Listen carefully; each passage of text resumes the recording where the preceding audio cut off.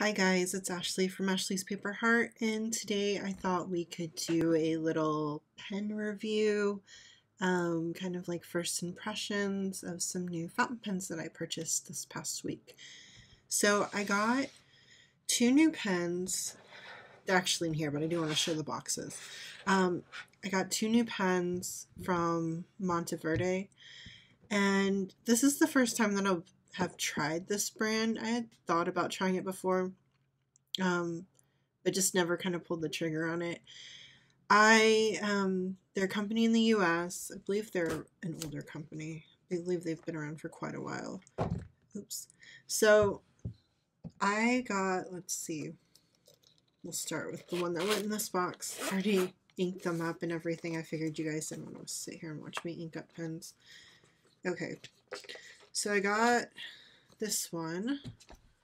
This is the Invincia Deluxe. I really like it to start with. I know that's like a very generic statement. So it's all black, and I don't know if you can see, but it looks like carbon fiber in it. So it looks really cool when you're like moving it. I don't know if you can see the pattern, but that's all like underneath some sort of like resin coating, I believe. And this pen is really heavy. It's much heavier than I was expecting it to be. So this one actually came in this box. So I would say that this one is probably like on the lower end of high end. So I bought these both from Atlas Stationers.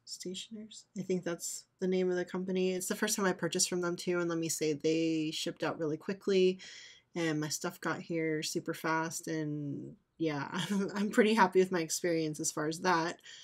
So when I got this pen, I purchased it because it was on like the last chance sale, and it was, I think, close to half off.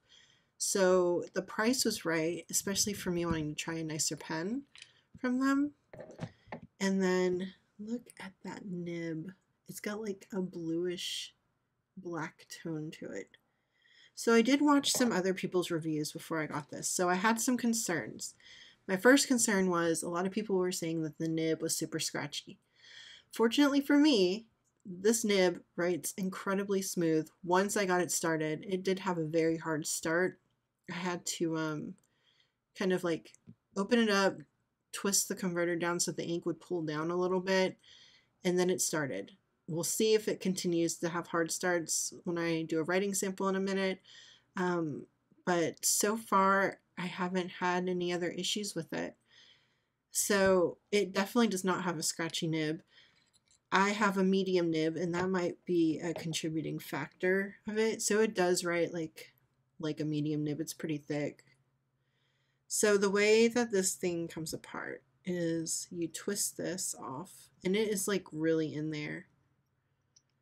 And then there's the converter on the inside. Now, something that I've never had in any of my other fountain pens, I don't believe, is that this converter actually twists into the body of the pen.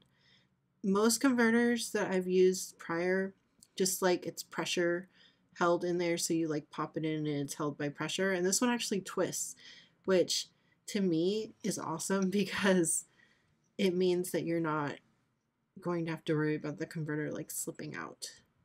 Like I have some issues with some of the Kaweco pens that I have. The converters never want to like fit up into the pen body, so I don't know. This though, this is nice. And like I said, it's heavy. You can't post it because it literally just will not stay on there. Plus, it would be so unbalanced, I don't think I could write with it. So to me, it's pretty comfortable to write with. It is on the heavier side. It does have like a very like metal weight to it, I guess. I'm not the best at explaining. So anyway, it came in this really pretty green box. So this is like a hardcore, like it's nice. And usually when you buy a little bit like higher end pens, I'd say things that are like over the $100 mark and up. Obviously, pens can get way more expensive than $100. You tend to get a nicer box, and I tend to like keep the box just, I don't know, just in case. So it came with like the refill instructions and how to use the converter. Funny thing is when I saw this on the back, They are actually in Canoga Park, which is really close to where I live. So I'm just like, I guess that might be their headquarters. I don't know. Yeah, it looks like their headquarters. So that's interesting. They're literally really close. They're in the valley, I guess. And it also came with 2 of these short, ink cartridges. So a blue and a black. I typically don't use these. I may end up giving these to a friend. I never really reach for cartridges. I always like to use converters and fill up my own. So let's get to the other one, and then we can try just a really short writing samples. So this was the whole catalyst of the purchase. So this is another monteVerde, and this one is the, let me see, the Monza ID fountain pen. So this one has a flex nib, and flex nibs typically are not cheap, like pens with flex nibs. And so I really wanted to try it out because this pen was under $30. And I can probably tell you a few reasons why it was so cheap. So one, the body of the pen does feel very cheap and plasticky, which isn't a problem because honestly it's the nib that really matters. But if you like a heavier weight of a pen, this is not it. This pen is not a weighty pen. It's really light and the plastic does feel like cheap. So just to let you know, it does post nicely and it does have a converter in it. Like that. And then the feed where the pen, like where the ink goes down, the pen is clear, which is interesting because I don't think I've seen like a clear feed. Usually the feeds are all like black plastic. This one's clear. And then you have your flex nib. So for this one specifically, the box came with a lot of stuff, which I was kind of like surprised because of the price point. So this box is very like reminiscent of like a TWSBI box, what the TWSBI pens come in. So it came with 2 vials of ink. Yeah, I don't know. It doesn't even like really name what the ink is, but they're 2 full vials of ink. It did have a pipette. I put it somewhere, but I will tell you my problem with this pipette. Let me see if I can find it. Sorry. Noisy desk. Okay, here it is. So it came with this little pipette. My problem is that when I put the pipette, I didn't like ink it. I wanted to test something first. So I took the converter and put the pipette right there. And this does not go down into the converter. This is too big to fit down in there. So you have to make sure that you get it like right butted up against the top of the converter. Otherwise you're going to get ink everywhere. And to me, that does not seem like a good idea. So I used syringe to fill up mine. You could also, you know, fill it up the more traditional manner. And why does this thing want to go back in? And, you know, dip the pen into the ink and then suck up the ink. In addition to the pipette and the 2 ink vials, it does come with these cartridges. And again, it doesn't have any sort of name or anything on the ink. They look to be just regular black ink cartridges, and they're definitely I think the shorter ones. So that's what came with this one. Now I will say right off the bat, I do prefer this one over this one. And honestly, in this case too, you get what you pay for. So let me bring you in a little closer and we can do a little test in the back of my weeks. So, 1 second. Okay, so now that we're in a little closer, let's start with the Invincia. So in this pen, I actually have this ink from Birmingham Pen Company, and this is Iron Girder. This ink is, it's not too wet, it's not too dry, it's a really nice ink. That's all I can say. It's a smooth ink. So I thought that would be a good way to test. Something that I had heard in some other reviews of this pen that I'm a little concerned about is that the plating on the nib can chip off and I would be really sad if that happened. This is a steel nib plated with whatever the black coating of it is. So yeah, hopefully that doesn't happen. So let's write. Uh-oh. So we had a little bit of a hard start.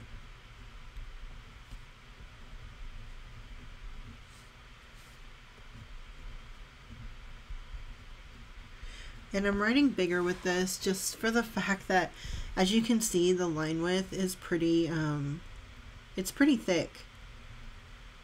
But it definitely like feels like a medium. So let's see.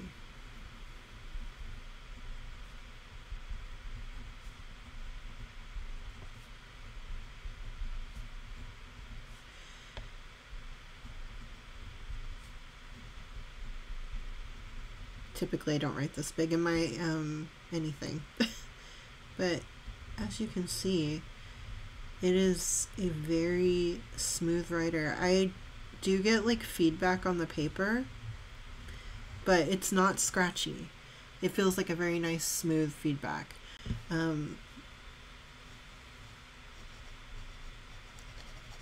It does seem to keep up with, I was like, it does keep up with fast. No, it doesn't. So let's see what reverse writing looks like. I guess reverse writing, you see it almost looks like an extra fine maybe. It definitely gets lighter. So, but yeah, it, just scribbling now. It seems to work really well. I'm not having like the scratchy issues that I saw some other reviewers have. So I really like this pen a lot. And the price on it was really good. Like I said, I think it was close to half off, and that brought it down to under $100, which I think for that kind of pen, the weight and all that, like, fantastic deal. Oh, and I'm not sponsored. I am not nearly big enough to be sponsored by anybody. I'm sure no one knows who the heck I am.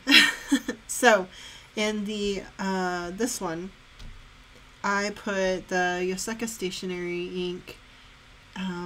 In this one, they're number 1. I really like this ink. This ink, I would say, leans towards a drier ink. It has really good shading. So let's see how hard of a start. It looks like the ink is down in there and it's primed, but if it got dried out at all, it will be a hard start. So, oh no, it's starting right out of the gate. And is it, let me look, what is the name of the model number? See, I am so unprepared. Okay.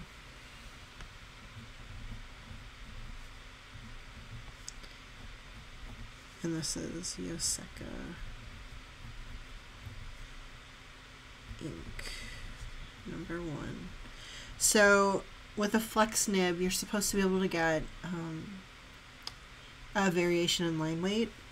So just from like the normal way that I write, that doesn't really come across. So let me try to do some of these like loopy things, and I will try to put more pressure when I'm on the downstroke. Oh, that didn't feel good.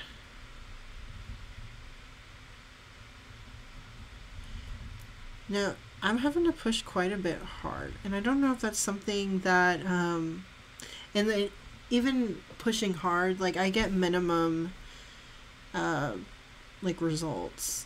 So maybe if like you were writing in cursive, I don't know. I don't want to like stab through the paper. But you are seeing that I can get a bit of a difference in the weight. I'm having to push pretty hard, but you can see a little bit of a difference, I think. I'd say this isn't like the most successful flex nib unless I'm just like awful at writing with it.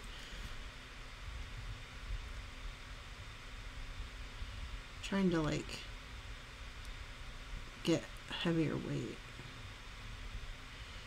Yeah, it's just, it's okay. You know what I mean? Like it's not the best flex nib. I think I had another spot over here where I was kind of getting a better, yeah, I mean, I'm gonna be honest, like, the pen's nice, it writes nicely. I don't think it gets like as much of the weight difference between like the lines as I would want in a flex nib, but it's fun to play with. It's a nice pen and the color's really pretty too.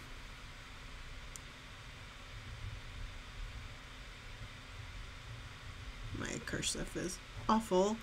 See how awful. So yeah, maybe it will like loosen up in the future. Okay, you can start to see that I was a little more successful in getting a difference of line weight on the downstroke. So again, maybe like with use that this thing will kind of like loosen up a little bit. I don't know. First flex nib. If you know anything about flex nibs and you know how to like get them to behave better, let me know in the comments. I would love to know. I am still, while I do have quite a few fountain pens and I am definitely a fountain pen enthusiast, I would never call myself like an expert or anything. That's absolutely not the case. So yeah, I think out of these two, this one's the definite winner for me. It's just, I don't know, this is just a really nice pen, I have to say, and I would recommend it. And if you are in the market for a pen like this, I would check out Atlas Stationers, especially because they have this one on like their last chance clearance. So yeah, I would definitely check it out. I recommend this. If you want something fun to play with and you might be like more, I don't know, you know more how to use a flex nib than I do, which probably most people do, this probably would be a good addition to your collection too. But yeah, I can definitely say I got a little bit of a thicker stroke on the bottom. Maybe it's the way I'm holding it. Maybe, I don't know. It could be easier air. But anyways, I hope you like this video. I enjoy making this video. I plan on doing some more fountain pen related content just because it's something I'm passionate about, and I hope it's something that at least, you know, at the very least interests you.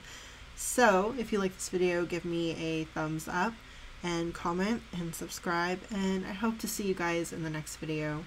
Bye.